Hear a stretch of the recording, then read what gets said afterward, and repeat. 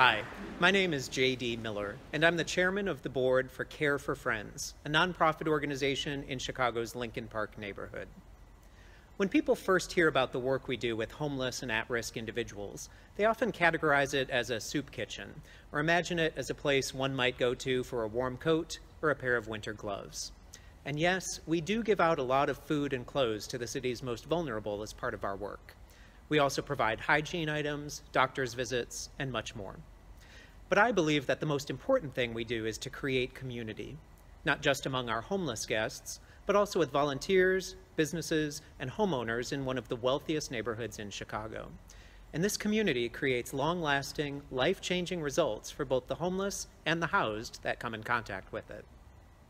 When I was in my early 20s, I was fortunate enough to have worked at one of the most successful technology companies to go public during the dot-com boom. I recognized my luck and went looking for opportunities to help others achieve a similarly great life, and I was particularly drawn to the plight of Chicago's homeless. Our mayor had pledged commitment to a 10-year plan to end homelessness, but a few years into it, the number of homeless in Chicago had gone up, not down. I looked across the variety of groups in Chicago who were trying to address the issue, and I discovered something interesting. On one hand, there were a group of programs that gave homeless people stuff. They were the types of groups one might want to volunteer at during Thanksgiving or Christmas time to get a shot of feeling good about yourself. Cook a meal, hand out a coat, play Santa to an underprivileged family, and be on your way. But while these programs addressed an immediate need, they did little to make long-term change. The whole challenge about giving a man a fish so he eats for a day, but neglecting to teach the man to fish so he can eat for a lifetime. And while volunteering in this way feels great in that holiday movie moment kind of way, those who work in the programs multiple times express dissatisfaction that they haven't really done much to really change a life. On the other hand, Chicago also had a few very strong programs that really produced great outcomes for their clients. Places where job skills are developed, addictions are managed, and homes are secured for the long term. But the results came from participating in rigorous, structured programs. And from the outside looking in, Chicago's homeless were too skeptical or distrustful of the organizations to take the first step inside. So the program struggled with only reaching a few dozen or a few hundred of the city's 100,000 people who experience homelessness in a given year. You see, trust is a really big thing with homeless people. Perhaps they're young people who got kicked out of their family home for being LGBT, or have lost a job that they never thought would go away. Maybe they've struggled with addiction or mental health issues. Did you know that even a person who started out mentally healthy shows signs of severe mental health degradation within just a few weeks of living on the street? Or maybe the person has questionable immigration status, large uncollected debts, or prior brushes with the law that make them hesitant to provide their name, social security number, or ID as part of a check-in process to a program that says they'll make things better.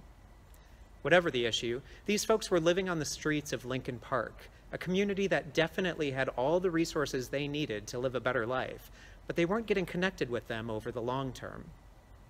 So between these two extremes, I found Care for Friends.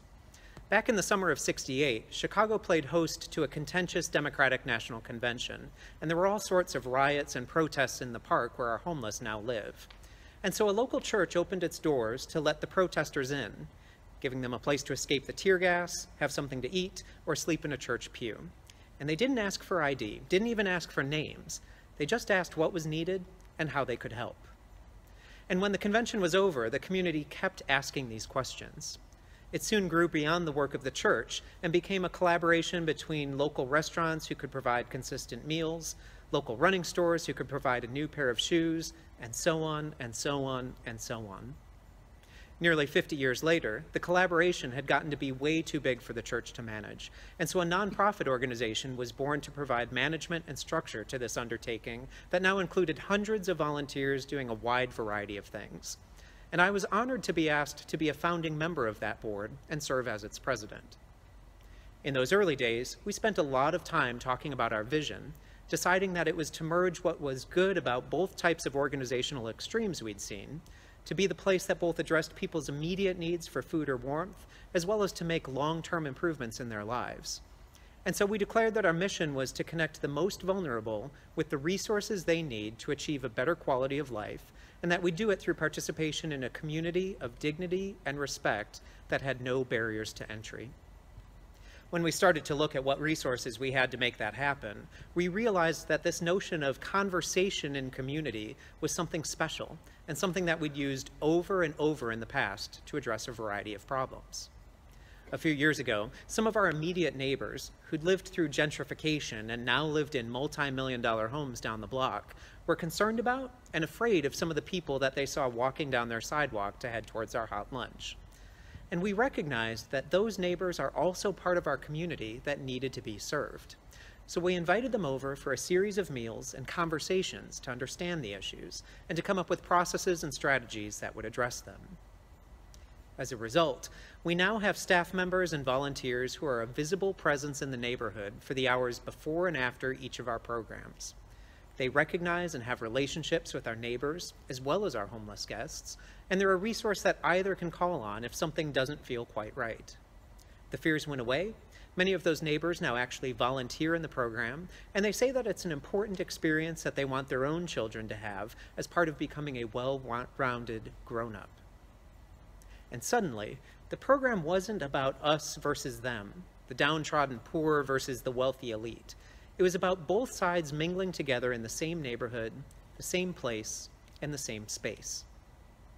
Over the years, we also got to know a lot of people who had studied the issue of homelessness. They taught us that three major contributors to the issue are poor access to education and job training, lack of affordable housing, and difficulties achieving sober mental and physical health. And as we continued the conversation with our community, we also realized that we knew some programs that were leaders in their ability to address each of those three things. When we spoke with our homeless members, we also learned about that trust thing and the barriers that they were finding to entry into these programs. And so we began to think more intentionally about the community meal that began in that church decades ago. We made sure the meal wasn't just a cafeteria-style one that shuffled as many people down the line as possible, but more like a meal you'd share with your closest friends in your own home. We opened the doors for a few hours before and after the lunch was going to be served so that people could gather and have conversation. Often it's the only conversation our homeless guests would have with another human being that day or that week. We serve our meals restaurant style, seating over 100 guests at a time in tables of 6 or 8 where they could develop relationships with one another and with our volunteers. And mixed into those tables are representatives from partner organizations who were highly skilled at delivering housing or job skills or addiction treatment.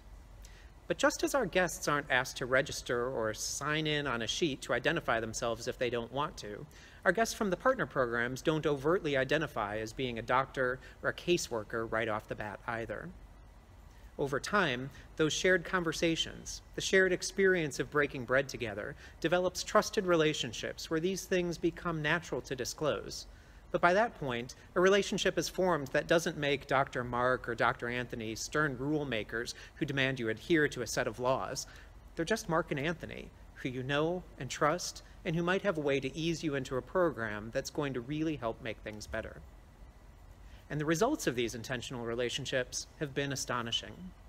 When we looked at the big 3 causes of homelessness, one of the first intentional partnerships we established was with an agency that has a very strong interim housing program, but who complained that they didn't have great routes to bring people in the doors.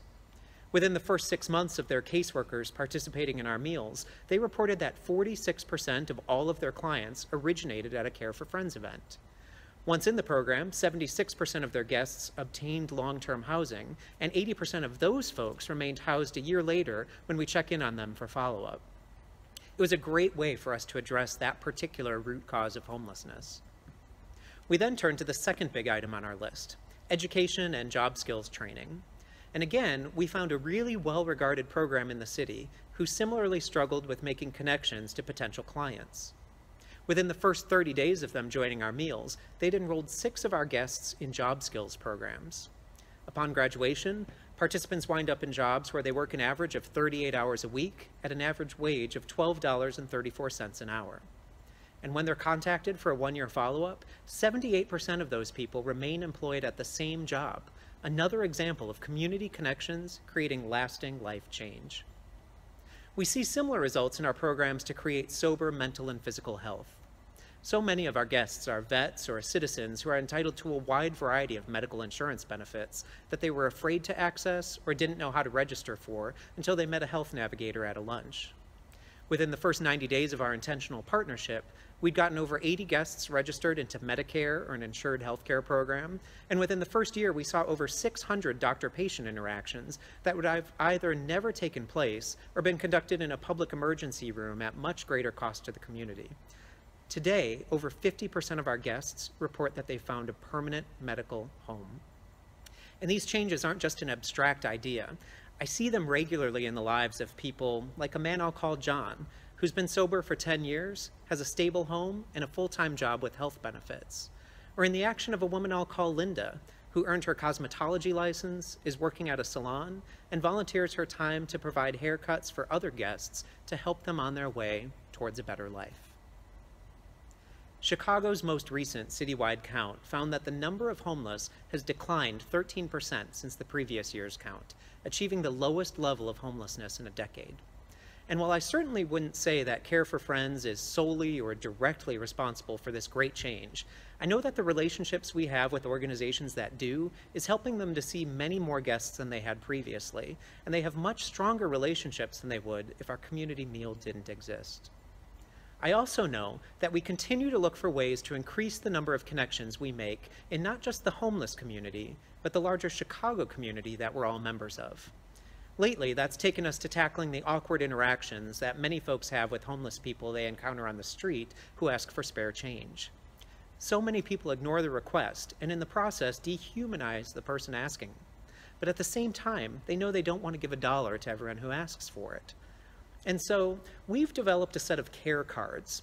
They're business cards that list the days, times, and locations of all of our community gatherings for meals, medical care, and so on. And they're designed to be easy to carry in a pocket or a bag and hand out whenever you encounter someone who might benefit from the services. And like our meals, we make care cards available to anyone who asks, as often as they ask, simply by going to the Care for Friends website and letting us know where you'd like us to mail a stack. In doing so, we're not just helping the homeless person, but we're helping the card carrier to feel less shame or guilt and actually become a contributing member of the community that solves the problem. If you're a Chicagoan, I hope you'll join me in contributing to the community by going to our website and requesting some free cards now to share with people on the street you see who might need them. That's also the place where you can let us know if there's another resource we should be connecting our friends to. And if you're not a Chicagoan, I hope you may be inspired to find a small way to help your community's most vulnerable, wherever you live. It's a small thing. In fact, all of these are small things. Handing someone a card, having a conversation, sharing a meal, creating a connection. But in each of these small acts, we're creating a community that connects our most vulnerable with what they need to have a better life. And that is a pretty big deal indeed.